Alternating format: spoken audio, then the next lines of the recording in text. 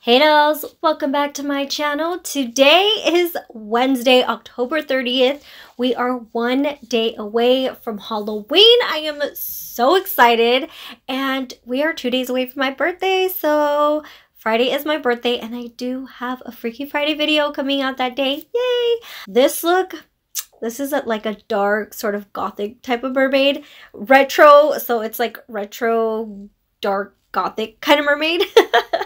And I am so in love with it. Again, I was just winging it.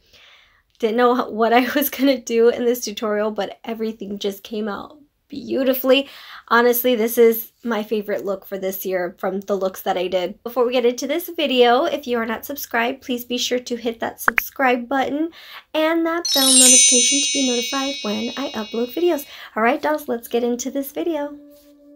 Okay dolls, so to first get started, I'm parting my hair starting at the bottom. I do this all the time, and I'm taking my Hot Tools professional curling iron. This is a 1-inch curling iron.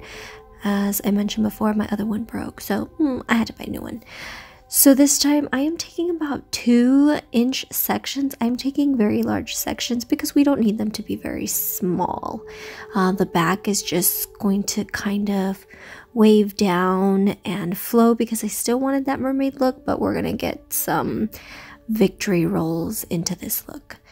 So once I complete curling the lower section, I like to then move on to the side sections. You don't have to do it this way. This is just easier for me to organize all my sections, I guess, and I've been doing it this way for such a long time. I'm used to it. So you don't have to go to the sides. You can just keep curling from the back, whatever it is you want to do.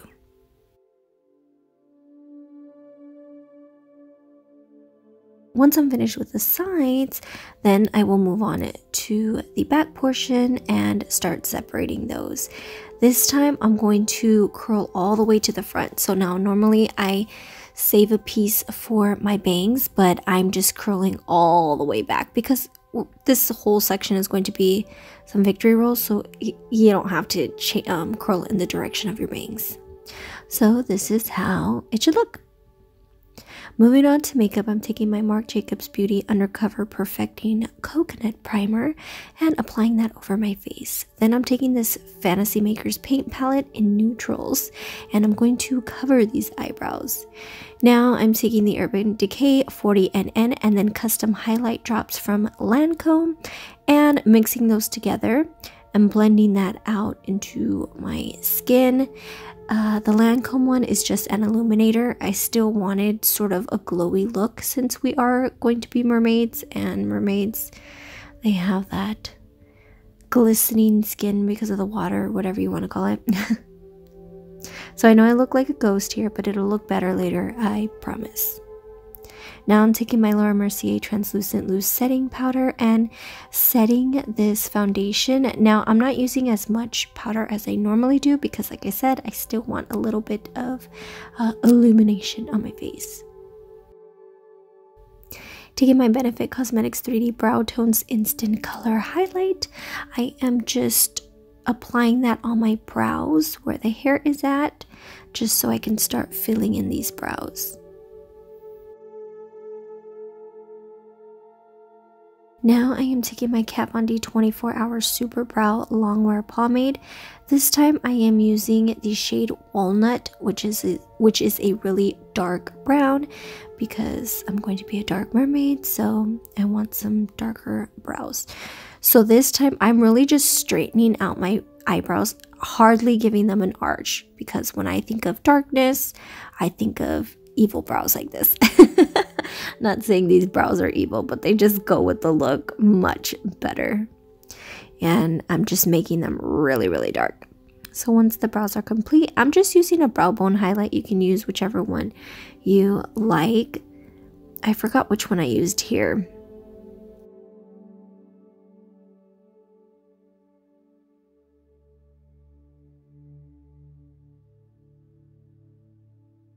Now I'm taking the Fantasy Makers 10 Pan Palette in Wizards in Training, and I'm using this light gray for the inner corner and just sort of smoking it out, but I'm sort of meeting it to the middle of my lid. Now in the same palette, I'm going in with the darker gray and filling the middle portion of my lid with that darker gray.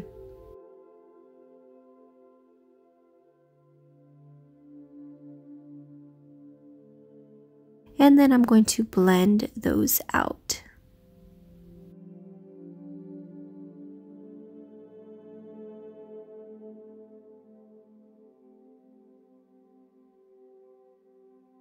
And now in that same palette, I'm taking this black shade right here and using this brush to sort of, it looks like I'm creating a wing, but I just really want to lift and wing out that black eyeshadow because I want it to be extremely, extremely dramatic and evil looking. Then I'm going to blend that out as well.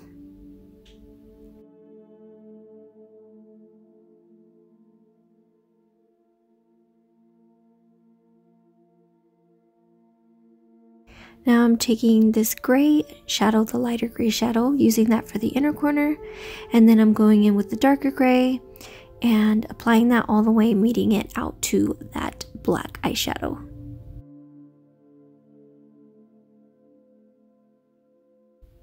Now going in with my Hip Dot Crystals palette, I'm taking this silver shade and applying it where all that gray is at. Going in with my Sweet Street Cosmetics eyeliner. This is the eyeliner Wing Queen, and I am creating some extra dramatic wings today.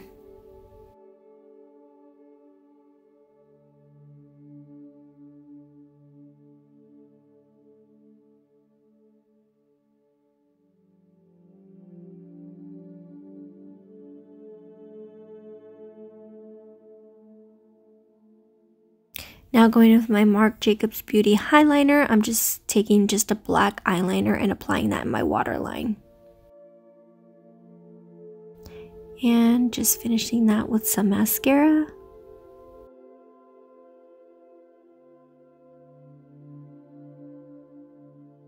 Now, I'm taking this fishnet and pulling it over my head. This is the classic mermaid skin trick that everybody uses. And then I'm going in with my blush from Wet n Wild, and this is called Zombie Blush. So I know it looks black, like black greenish, but when you apply it, you can see that it's more of a purple shade, purple, pink, and then a hints of green. I love this thing so freaking much because it made this look so much easier. I didn't have to use very many shades to create that mermaid skin look. I have like 3 shades in one eyeshadow. Well, it's not eyeshadow, it's like blush, but I love it. So I was applying it all around my forehead and then applying it as if it were blush. And the camera stopped filming, so I didn't show this, but I'm showing you what I'm doing here. This is the Not Your Basic Witch highlighter, whatever you want to call it, and I'm only using it at the hairline and then near close to the eyebrows. And I'm not going all the way down into the center like I did with the other blush. So as you can see, the top blush is there, and then I'm using this black highlighter underneath it. And this one looks black, but it actually comes out black and green. So as you can see, so many shades with using just those two. So definitely worth it. I love it. And I'm taking that black highlighter again and working that eyeshadow into my hairline because it looks funny that it's just stopped there. So just really blend and work that into the hairline so it all blends well. Now I'm taking the Not Your Basic Witch highlighting again and applying that over my brows just to give it some green tint to it. Seriously, you guys, those two highlighters are freaking amazing. Now I'm going with my Hip Dot Crystals palette. I'm taking this turquoise glitter and applying that on my brows as well. Then I'm taking the same crystals palette and applying some silver glitter over my face. This is the Fancy Frights Face Gems from Wet n Wild, and I'm just going to add some gems to my forehead.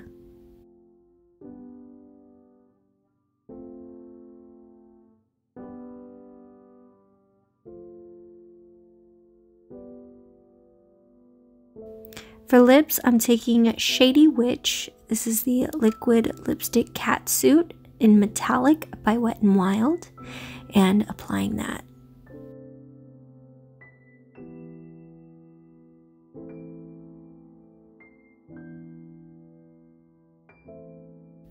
Now I'm taking these Madame lashes from Harlot Lashes.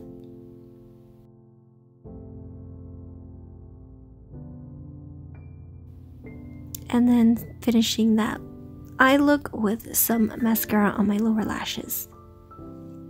Now I'm taking this Wet n Wild liquid catsuit in the shade Grave Robber.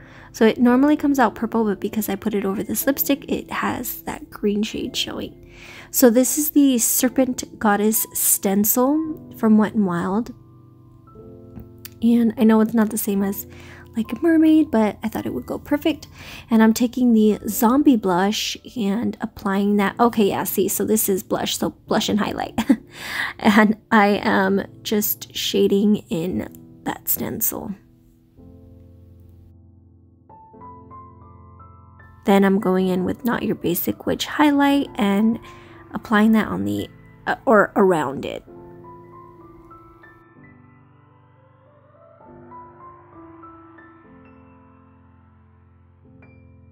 Taking this stencil off, I kind of went over, but it's okay. You could just use makeup wipes to cover that up or to clean that up. Then I'm taking Not Your Basic Witch, and I'm going to start shading in my collarbone, my neck, my shoulders, and just blend it all. I think adding this just really completes the look.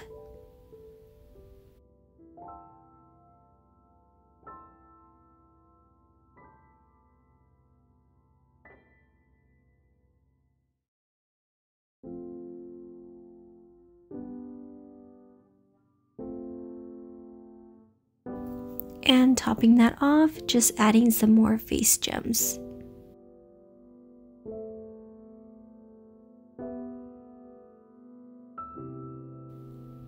And here is the final makeup look. You guys, I love it so much. Moving on to hair, I'm going to start unpinning this hair, and as I do, I'm then going to tease these sections because I want a little bit of volume in there.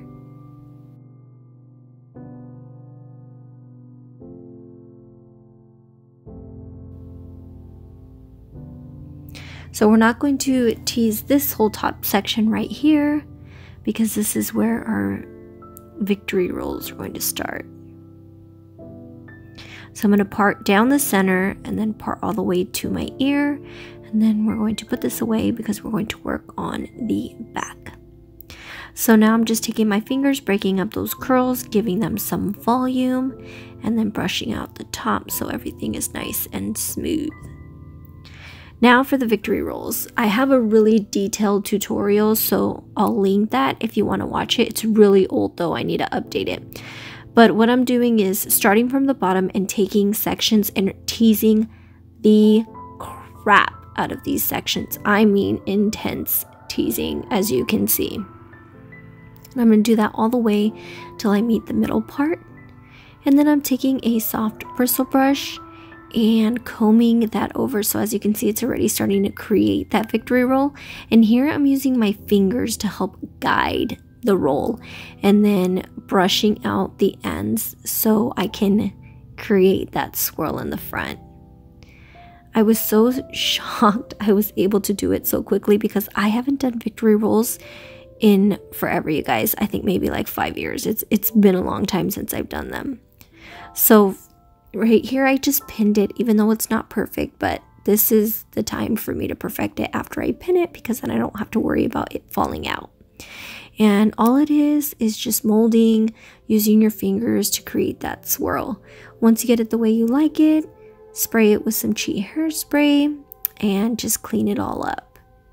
And then I'm going to spray the front and use a blow dryer to set that hairspray. And it's a pretty good victory roll. So the other side, same thing. This side is always more difficult for me to do. I always have one side that's better than the other. So this one did take a little bit more work, but I did it. I managed to do it.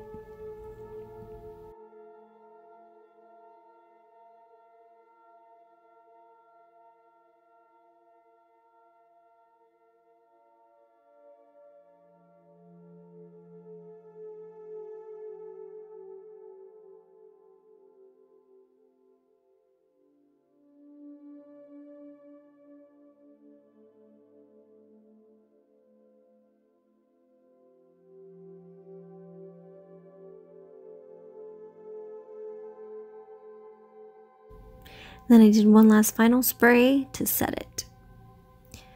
So now I'm going to set the back section with some hairspray just so the curls don't fall out. And here is the final hair look. Moving on to the costume, this is the headpiece that came with the costume, but I pulled the string off and I added bobby pins because I wasn't going to be able to carry that string over these rolls. So here's the final look with the crown. And the costume, this is the dark water siren from Leg Avenue. This is how it looks without a corset. And of course, I always like to be extra, so I added my corset. This is the What Katie Did baby corset, and I think it just made it look 10 times better. I love the exaggerated waist for this costume. So if you have one lying around, definitely wear it. I think it looks great. And here is the back section without the corset and then with the corset. And here is a close-up. I just love that sort of netting look and the tulle at the top and the sleeves. Very cute. I love this costume. And sorry, I didn't know the tag was sticking out. That's really annoying me. So this is it for today's look. I really hope you dolls enjoyed it. Like I said, I had so much fun creating it. I am so surprised I actually pulled it off. So I'm really proud of myself for that. I hope you dolls all have a fun and safe Halloween. Be careful, please, please, please. I'm going to be staying home, passing out candy. I get a ton of kids in my neighborhood and my whole family's coming over here. So we're going to be celebrating all together. But once again, I hope you dolls have a great Halloween. I love you so much and I will see you Friday. Bye, loves.